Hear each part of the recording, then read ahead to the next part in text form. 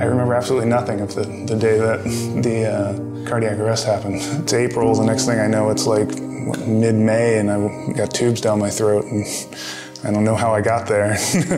The days leading up to the cardiac arrest were pretty normal and boring, to be honest. The night before the cardiac arrest happened, there was an episode that we thought was a panic attack. So we went to sleep and then at 4:30 a.m. on April 21st, his heart stopped.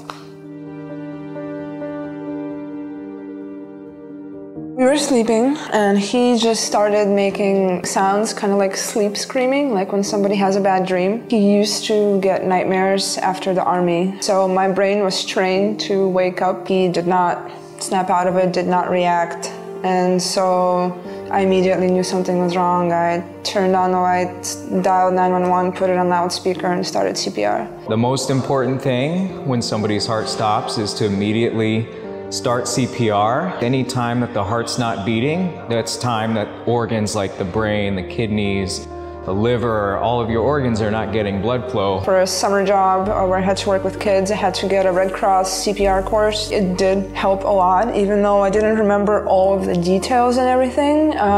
It helped me not hesitate because it could feel very weird and awkward to put your hands on somebody's chest and start pushing down super hard. It's very important to get to try it out first. So when you actually need to do it in an emergency, you're not doing it for the first time. The EMS got there really quick. We got lucky. I mean, Hilo's a small town, plus the EMS guys said they were on the road already, sort of nearby, so they were there in under 10 minutes. It really saved his life. There wasn't much more for us to do when he got to us, just supportive care, stabilize him with life support until his heart came back. He was successfully resuscitated and got involvement of the emergency medical services, emergency room, the intensivists, professional specialties, and then the rehab was also very important. So a lot of members of this committee were involved, and I'm very proud to see the good outcome.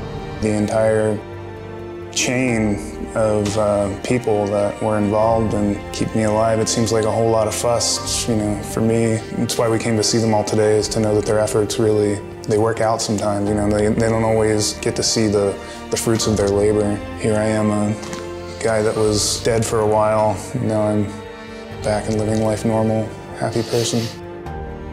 You really can save someone's life by just learning the basics of CPR. Included with that is how to use an AED. Those two things can really save your loved one's life. When patients don't have CPR started, it turns very fatal very quickly. So we're very lucky to have Nicole Vergara here, who does our CPR training in our hospital in the community and has done such a great job at bringing education out into the community. So we're just lucky as a facility that Michael's case, his wife started CPR, EMS was close by, our ER team gave everything they had at this case, and he was able to walk out of here and continue living. You never know when somebody's gonna keel over and, in the grocery store or something like that. Your CPR could make sure they get to see their kids again. If you're interested in learning CPR, you can reach out. We can set up a training for you.